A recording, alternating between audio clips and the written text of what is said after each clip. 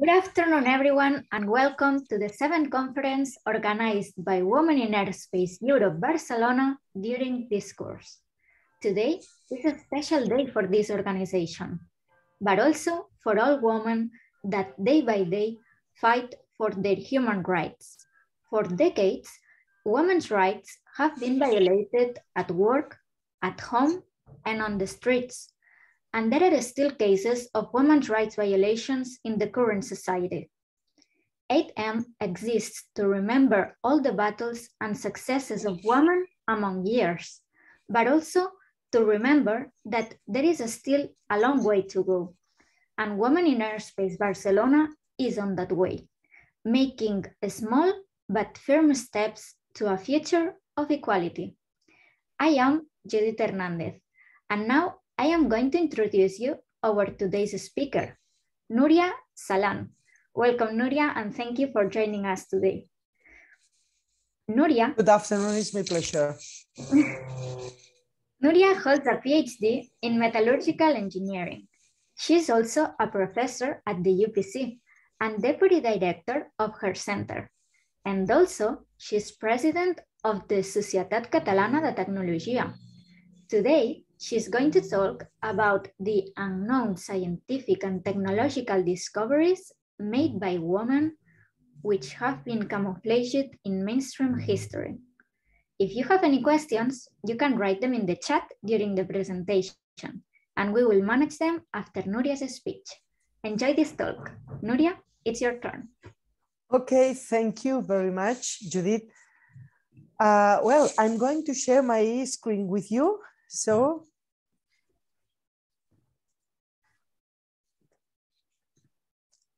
okay, if everything is okay, you are now viewing my screen. Let me to talk about the invisible ingenuity. The invisible ingenuity is my speech by talking about the disappeared inventors from history, because these disappeared inventors are always women. Women inventors are never known, never explained, and never highlighted in textbook for our children. So this is the reason for which all our students, our young generations, never know the answer about, please tell me about a female inventor. And then tell me Marie Curie, but Marie Curie, she was a scientist, not an inventor. That's the reason for my speech. So this is me. This is Núria Salán, my name, and I'm teaching at this university. This is like a collection of hours because I'm very old, and this is the natural way when you are having a lot of years and a lot of things developed. But this is me. I prefer to introduce myself in this way. This is me. I'm a teacher I'm teaching in metallurgy, and I love metals. I love working with metals. I'm passionate of metals construction and metals production. And I'm a blacksmith in my free time. This is me in my blacksmith role. And all these men have watched that kind of such of programs, Fire Forget or similar like this. And they are trying to a knife or a sword because they think it's really easy. And sometimes they are surprised because the blacksmith teacher, the maestro, is Guillermina. She's a woman, and the assistant of the blacksmith, Professor Smith, two women. But for us, it's so normal. Guillermina and me are working with this a lot of time, many time ago. And I love also bakery. I love cakes and cookies. And this is the most nice and complicated cake I ever done. So if I'm able to make for me a grid for my window, or this cake, or reading a book like this novel, I can do everything. So I love to show myself in this way, because sometimes scientists look like some bored people, and I think I'm not bored people. And I love a lot of things, not only science, not only technology, but everything in life. This is me in a party time, because of course we need to enjoy also. And these are my daughters and my granddaughter and my parents and my sisters, because I have a normal life. I'm a very normal people. And this is a very important moment in my life. All these young people decided the name of their laboratory, technology laboratory. They decided the name was Núria Salán Lab.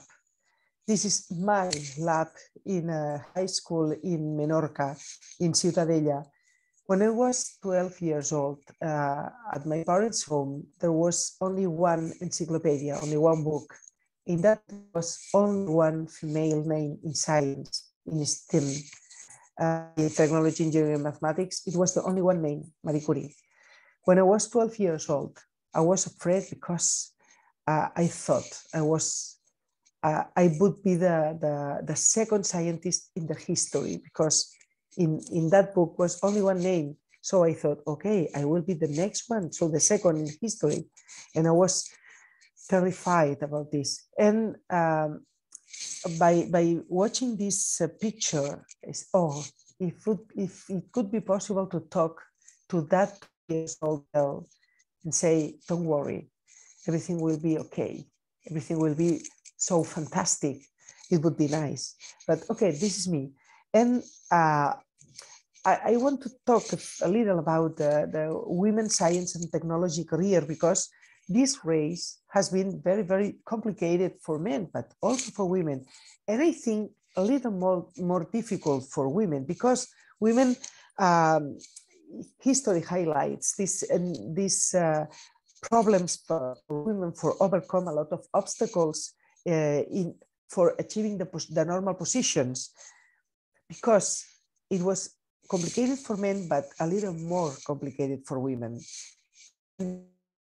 Will be remembered as STEM centuries: science, technology, engineering, and mathematics. I love definition, the simplest definition of engineering is how to solve a problem with ingenuity.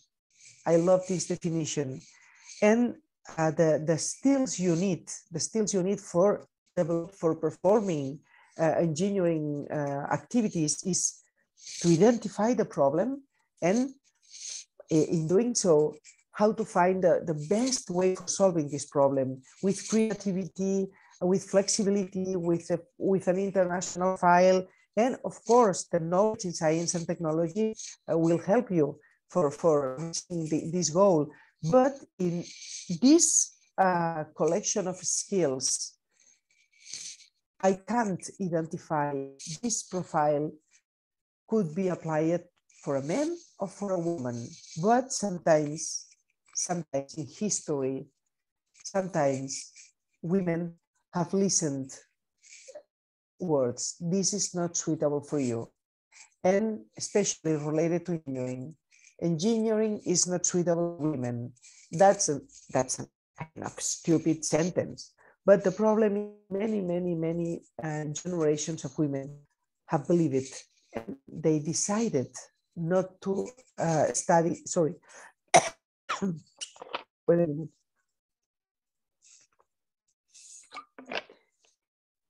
And they decided not to apply to STEM positions or not applying STEM studies. And the result of this is, if we do a search about the most characters in STEM, the most names would be Da Vinci or Einstein or Gaudí. Everybody knows who were these people, these characters. Everybody knows it. But the knowledge about these characters is so high. And also in textbook, when we find about we're doing a search about the inventors profiles because, you know, is the most sexy profile in science. The inventors in textbook for our children are usual names like Gutenberg with the print, or Franklin with the rod lamp, or Volta with the battery. And they were very important inventors, of course. And about the visibility of and the knowledge related to the pioneers of engineering or science or architecture, like three men I talked before, or this inventor, take a look at these numbers.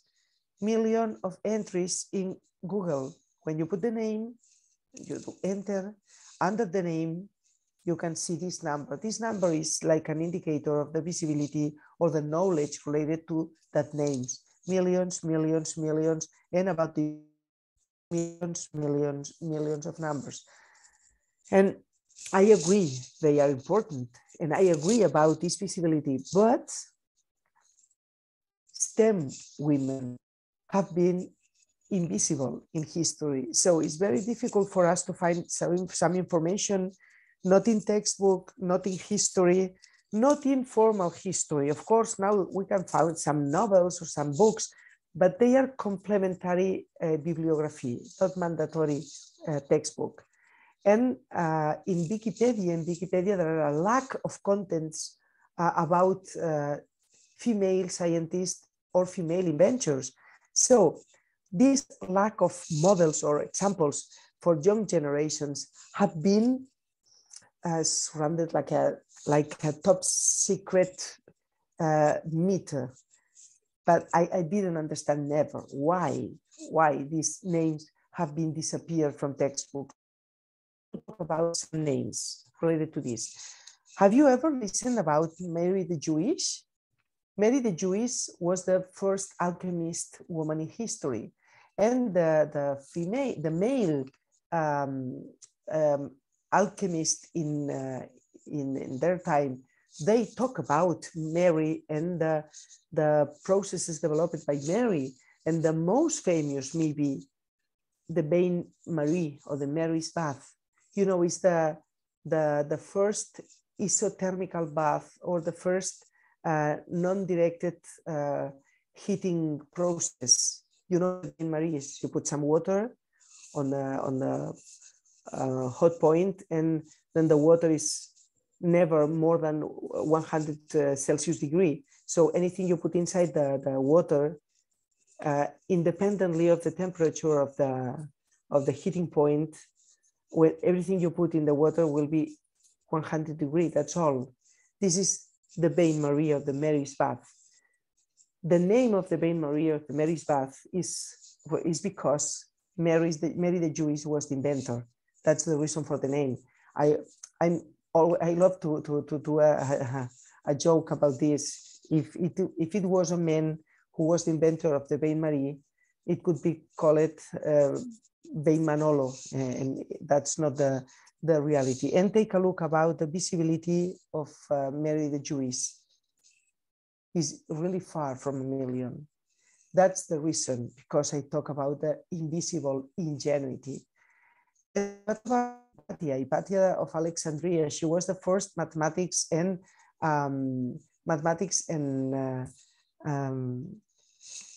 astronomy woman in history. She was the inventor of the astrolabius. But the name of Hypatia is always disappeared from textbook and for formal history. So a few years ago, Amenábar, he did a movie, Agora, and after the movie, everybody knows about the role of Hypatia and the character of Hypatia, but previous to that movie, the name was absolutely unknown. And Hypatia is disappeared from textbook, and take a look about the visibility in Google. It's really far from million, really far. Hildegard of Bingen, she was the feminine Da Vinci. The feminine version of Da Vinci, because she was an expert in everything. She was a writer and poetryist and musical composer and philosophist and pharmaceutic and medicine expert. She did about everything. She knew about everything, but the name is disappearing from textbook, from history. She is the inventor of the beer because she talked about the addition, about if you consider the addition of hop in drink, in the liquid drink, this new drink will be safe for many, many months. That's the reason. Now, at this moment, normal beer is with a hop addition. So the inventor of the beer was Hildegard von Bingen, but the name is never appear in Wikipedia when you are doing a search about the history of beer. She was living in the Middle Age, and in the Middle Age, if you remember, when somebody is uncomfortable for society, anybody could say, "Oh, she's a witch." Then the final of that woman was the fire, you know. So that's the reason Hildegard of being known. To being unknown, it was the only way for keeping safe of the own knowledge. So by looking forward in history, we can identify easily a lot of knowns in history, and the reason was because it was the only way for keeping far from the fire. It's so sad. They had to try or free and a witch or Sabia, I don't know exactly the name now, and known. And take a look about the visibility. It's just 200,000. My 3 pioneers altogether is close to 250,000, but far from 1 million of entries of posts in Google. And visible ingenuity, all these names are disappeared from textbook. Mary Anderson, she was the inventor of whipper. The whipper in our cars is the best way for keeping us safe. She was the inventor of the patent. This is the patent document with the name Mary Anderson. And the name of Mary Anderson has never appeared in books for my students in Ingenuity. And he was a very, very genius inventor. Or Josephine Cochrane. Josephine Cochrane was the inventor and the designer of the first washing machine. And the reason was not for not washing dishes at home because she was a rich woman. She never washes the dishes. But the reason, the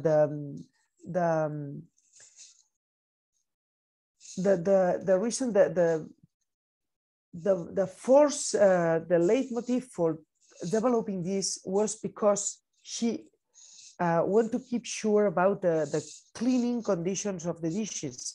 Because if it's not correctly washed, there are some microorganisms, and then you put some food on the microorganisms and you can have a problem. So Josephine Cochrane is disappeared from textbook, or as well as Mary Anderson or Beulah Louise Henry. Beulah Louise Henry is the most prolific inventor in history. She was the inventor of the vacuum ice freezer when she was 25 years old, the foldable umbrella, the security open can opener, the linotype. The linotype was the first machine for doing copies, or the paper pin, or the zip bag, and a lot of inventions. She was more than 100 of inventions and more than close to 50 patents. But the name of Beulah Louise Henry is completely disappeared from textbook. And Hedy Lamarr, she's known as an actress. and as a very sexy woman, but not as an inventor. The history of Hedy Lamarr is really, really nice. And I can suggest to you the vision of the Bombshell movie. It was developed by Susan Sarandon. And the history of Hedy Lamarr is a history of a woman who was always remembered by her face, not by her brain. She was the inventor of the secret system of communication. That secret system of communication was provides the protocol for how to identify some frequencies for communication with a wire. So it was the first protocol for developing the wireless connection. So Wi-Fi, GPS, or Bluetooth are possible because of the invention of Hedy Lamarr, but the name is completely disappeared from telecommunications book. My daughter, the elder, she's a telecommunications engineer, and she never knew about Hedy Lamarr as I talked to her. And Stephanie Kwolek was a chemist, and she was working for DuPont, and she was trying to find an option from nylon, you know, and she identified a new polyamide, and that polyamide, the name was Kevlar, was stronger than steel, and that polyamide in fibers could be designed as a cloth, but this cloth was very, very hard to cut and very, very hard to hoard. So a cloth and a jacket with this polymer, with this cloth, is very helpful in army, because it can stop a bullet. So I'm talking about the Kevlar as one of the best inventions for humanity, but she never was awarded by a Nobel. And if you want, we can talk about the Nobel history and the history of Nobel about against the in front of women inventions or the women discoveries. And all these names have been invisible from history and from our history and from our process of learning, because nobody talked to us about inventions when we were a child. Also nowadays, during these 2 last years in pandemic, I never heard about Letitia Monforguier. Letitia Monforguier was this young nurse, and she was the designer and the inventor of the seating. Yeah, the seating. And Katalin Karikó, she was the designer and the inventor of the first protocol of RNA modified vaccine. Yeah, the COVID vaccine. She was working with AIDS vaccine, because it's a different vaccine from normal without it's a non-viric vaccine. The AIDS and also the COVID.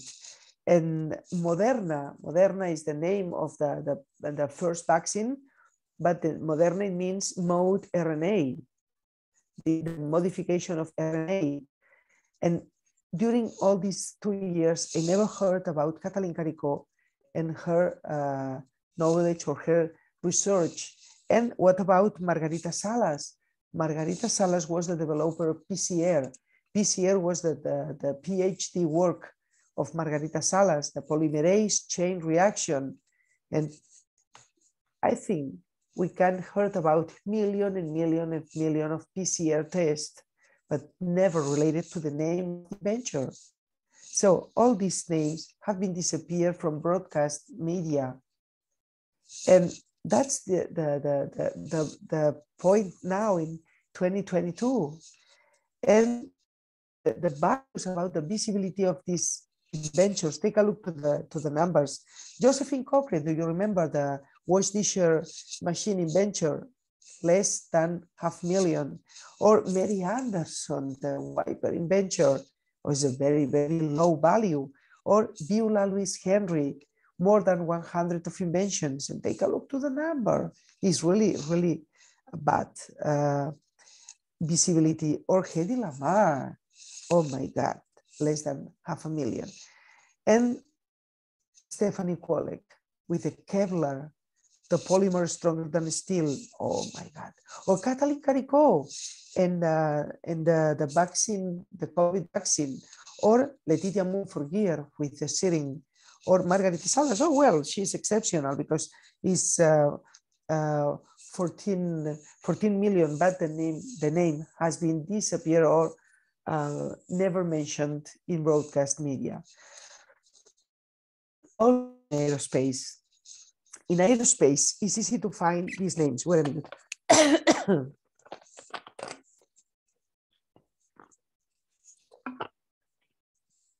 All these names have been appear easily in a lot of programs.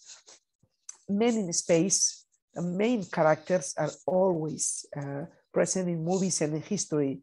Take a look to Buzz Aldrin, is very, very known, 5 million in Google, or Pedro Duque, the Spanish aerospace man. So the more than 100 million of entries of posts in internet. But what about these names? Can you identify the names by looking the faces? Because in the previous slide, it's easy to identify the names because the faces, because all they have been present in movies, in the Simpsons characters, or in every way. But who are these women? Of course, you know the names Valentina Tereshkova, Mae Jemison, and Margaret Hamilton. But the visibility is much lower than men visibility. Take a look to these values. Valentina Tereshkova, a little more than 500,000. Margaret Hamilton, close to 1 million. Oh my God. And Mae Jemison, also close to 1 million.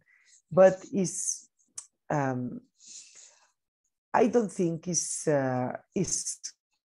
injustice the values and how to say. I think, in my opinion, they would how to say. Oh my God, I forgot just the word I want to say. They worth higher visibility than they have actually in media or in internet, because they worth it. But it's hard to get this visibility because all the history have been written and developed, and all the humanity improvements have been developed by men and by women working together. But the names in history, the highlighted names in history, were only the men names, because the women have been always in the back of the picture. And it's difficult to remember the names or the faces or the goals when they are in the back of the picture. And without these references, with this lack of models, and with all this talent invisible and all this talent hidden, is normal. We can consider now the lack of vocations and the gender gap. And by gender gap, I'm talking about this. At this moment, in all type of and all profiles of studies at university are more or less 50% men and women, but in health science is very high the percent of women, but not in STEM. In STEM, take a look to the values, less than 30%. And this is not a good goal, because in society, we are 50-50. So we need the talent of women by solving problems in technology, because we, women, are the 50% of the technology users. So that's the reason I'm talking about this. And for example, this is my university. My university is a tech university, and the studies are only in engineering profiles, or tech ICT profiles, or in architecture profiles. So each column is a department, and the red part is the percent of men. This is my university.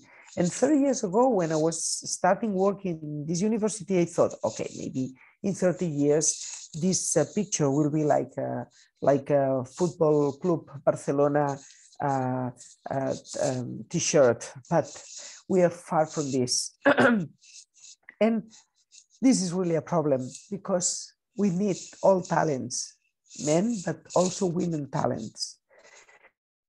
And we are working hard for change. And for this reason, I've been involved in a lot of projects by highlighting the names and the discoveries and the inventions of these women, especially the names. And I'm doing a lot of efforts for including the names in books, in textbooks, and in history, and in Wikipedia. So I'm working hard with Orange Foundation, with FibracatTV, with Sandra Uve. She's the author of Super Women, Super book.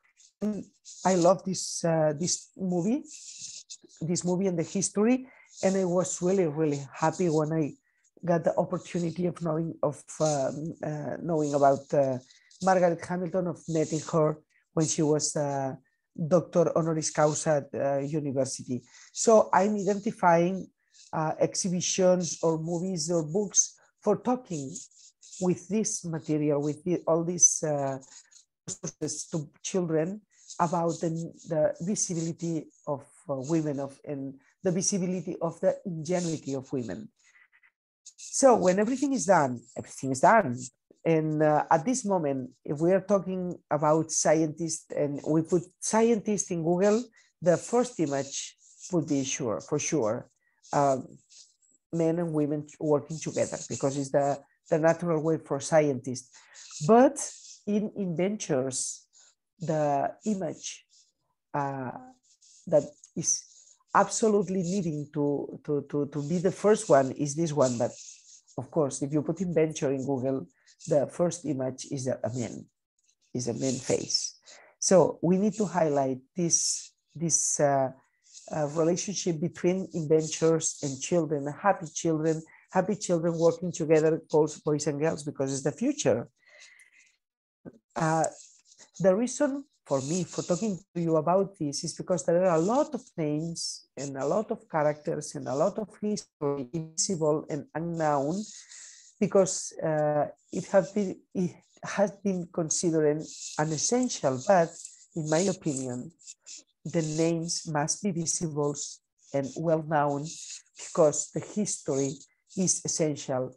Kamala Harris said, "We are here because all the women that were before history." That's true.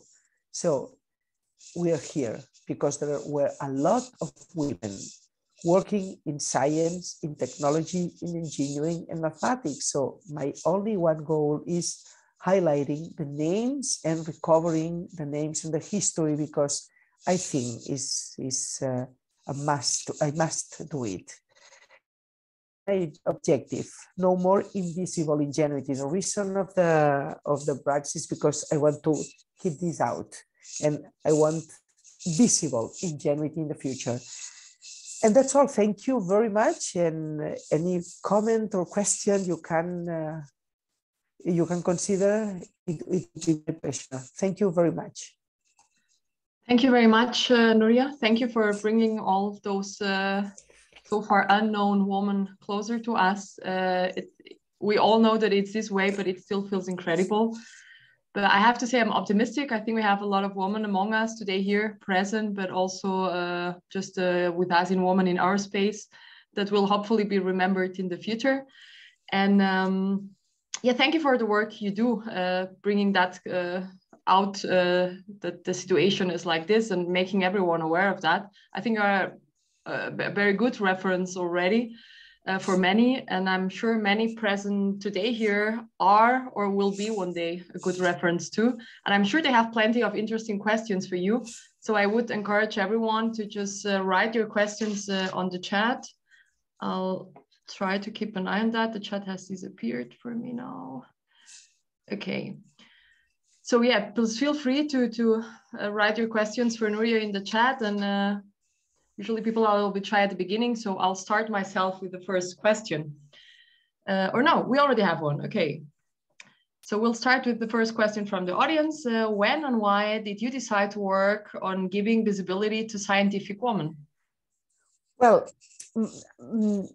there's always a starting point. My starting point was related to a non-destructive test class. I was preparing my speech, and I decided to introduce the first X-ray image in history, because I was talking about X-ray as a non-destructive test method.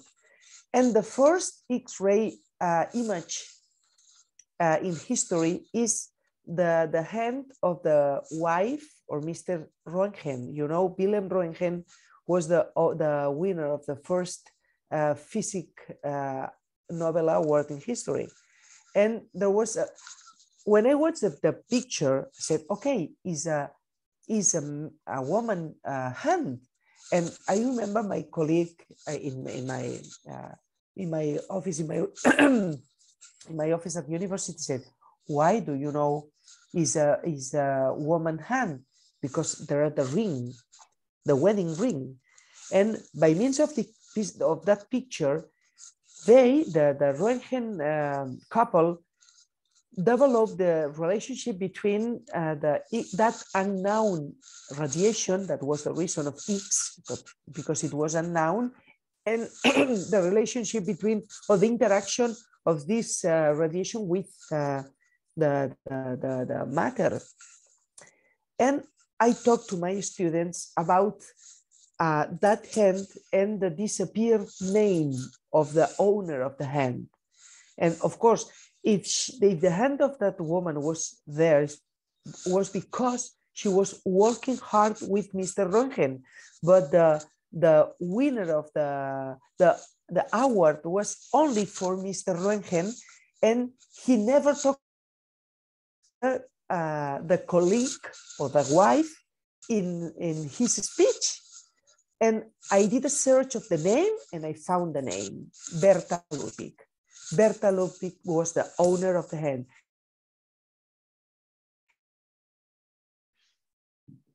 Picture. I say, hey guys, I have the name of the owner of the hand. That hand is now the owner of this hand is not invisible. Now is visible. And they asked me about more histories like this, and I was doing search about the Kevlar history or about the Wi-Fi history.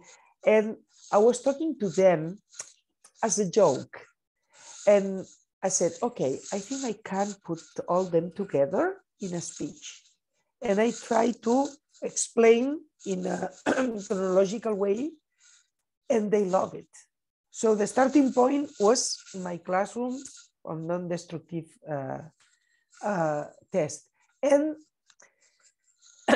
I want to say to you, sometimes when I am doing my research and I found some history related to an unknown woman, I get angry because, oh my God, and I get so furious. And okay, keep calm and explain the history in the best way. That's the reason now I'm presenting a TV entertainment program in FibracatTV every week. It's a weekly program in which I'm talking every week about an inventor, a female inventor, or an unknown scientist, or an unknown or disappeared name. So I changed my way of working. Now I don't get angry. I say, okay, I got it. That's all. Thank you. That is, I think you do a great research work looking for all these stories that would otherwise, have been kept invisible. Another question, more if you can help us on how we can contribute to provide visibility to women from our day-to-day work. I think the best way is when somebody asks to you about, can you provide to me an example? Instead of talking about Einstein, maybe talk about Margarita Salas. I think we need to switch our criteria. So at this moment, when somebody asks to me, maybe you can talk to me about an important history, an important name or character in science history. I always talk about any one of these female inventors. So I think you can do it by talking about them and by explaining histories to children or to your colleagues like a joke. Did you know about, and make the history? And you can do a search. There are a lot of webs or apps by talking short, brief stories about these women. And I think is a question of every one of us. We can do it. That's great. Yeah, we should all contribute, and yeah, things then will one day hopefully start being different. Related to that, we have a couple of questions looking at our male colleagues. One is directly asking the reaction of your male colleagues regarding the change you want to happen. Depending on the male. If they're supporting or not. Yeah. The most common reaction is a supporting aspect or supporting task with me, and they help me. And if they know about the name of a woman or an inventor, Núria, I found this. I think it would be helpful for you. This is the most common and the most supporting behavior. But sometimes I found it's not a colleague, usually it's an Australopithecus, who said, "Are you sure? Was she? Are you sure?" I don't think so. So I can ignore that. That's not a supporting behavior, and I can ignore these comments. Yeah, I hope these comments come from other generations that we are not especially. No, not always. There are young Australopithecus.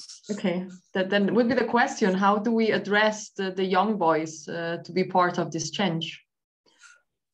I think that the young boys is important to explain to them about the relevance of talking about these forbidden names, because these forbidden or forgotten, sorry, these hidden names, because sometimes they say, okay, now is everything the same, all the days you're talking about women and women and women. And it's important to talk to them about, for many centuries, these women have been hidden in history. And that's the reason for highlighting, because we need to equilibrate the history and the knowledge, and they understand when you make them to are part of the history and the solution, they committed. And that's my experience. So at this moment, the young boys in schools, they are helping me to develop some activities or murals, and they are glad to providing some information to me. Núria, I found this. So I think it's the best way, in my opinion. We're asking a little bit on this line if you think that we should, if it would make sense to change the curriculum for the school program to give women the recognition they deserve. For sure, because deserve was the word I was looking for. Oh, perfect, thank you. For sure, the first thing we need to change is the textbook. The textbook is at this moment with no one women reference name. So we need to change this. We need to change the model's name and providing men and women names. This is the starting point. And I think we need to talk about female inventors as a natural way when our children are young, because when girls are close to 10 years old, is a special moment for them, for girls, because they are thinking about when I will grow up, I will be. And at this moment is a special moment for providing some models or references for them. And I think it's important to talk about the goals and the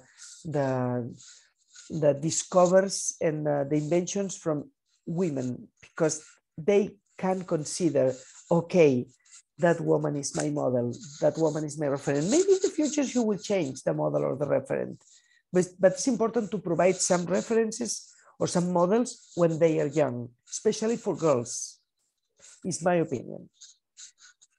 So talking about girls, I'm trying to picture you now as a little child. Did you back then already know what you wanted to become, what you wanted to work on in the future?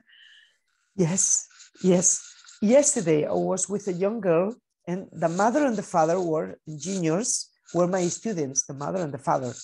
And she's now 11 years old, and she said to the mother in front of me yesterday, okay, I'm deciding in the future I will be engineer, but not for you or my father. I won't be engineer because Núria. Oh my God, that's perfect. That's perfect. Young girls and young boys usually agrees this information, and they are so happy for knowing about this and for being part of the solution, because they are part of the solution, of course. So it was also your case when you were a child too. You also had some figure you have to. When I was a child, my mother was a man, because my only at home my parents they were workers. They were blue collar workers, and in the school my teachers, the female teachers, they were awful. So the first model was my chemistry teacher in high school, and he was a man, but he was impassioned by everything he did. And I said, okay, I want this. And when I started to study chemistry, that was my career. And at the moment I need to decide that which will be the specialty I need to choose. The metallurgy teacher was also passionate about talking about the metallurgy. I want this passion. So my models was men. My models were men. When I was a child, the only name in my book was Marie Curie, but surrounding me, there were no models in engineering. That's the reason I never started engineering, because I never knew about engineering till I was finishing my grade, my chemistry grade, bachelor. So that's the reason I want to talk to children when they are young, because they need to choose the options with all the knowledge. They need to know all the options for choosing in friendly and freely, in my opinion. So it's great, and I think you've done an amazing job becoming a reference yourself for many children currently. So maybe to conclude, I think you've already given quite a lot of messages today, but maybe some final words. What message would you like to transmit to the new generations? Like, we're giving you 30 seconds for a quick message. What would it be? If your girl say to you, I want to be an engineer, say, okay, great. Never ask it about why, because they can think about she's wrong. Because for a boy, this is a question.